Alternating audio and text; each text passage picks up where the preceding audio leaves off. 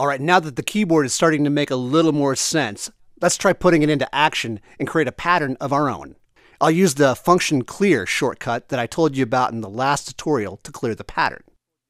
Now, I'll press the record button on its own so that the light is blinking. When you do this, volca-based starts recording immediately on step 1 the moment you hit a step key. It's a good idea to start this way, as it can be pretty tricky to hit a note exactly on step 1 once it's looping. And if you don't start on step 1, the pattern may not move smoothly to one of the other 8 patterns within the memory locations of volca-based.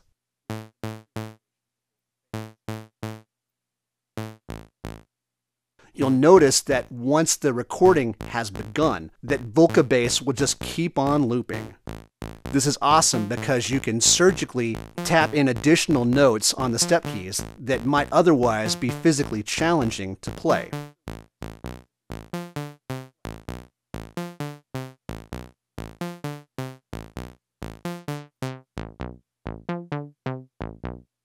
If at any point you feel that the pattern is sounding good and you want to leave it as is, simply press the record button again so that it's deselected.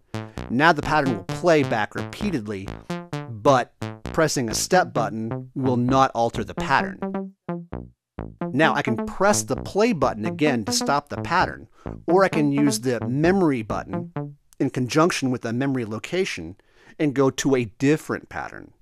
The only thing to know that is of huge importance is that the pattern is not saved. This means that if I do change to a different memory location or turn volca-based off, my pattern will be lost. The only way to avoid this is by saving your pattern to a memory location.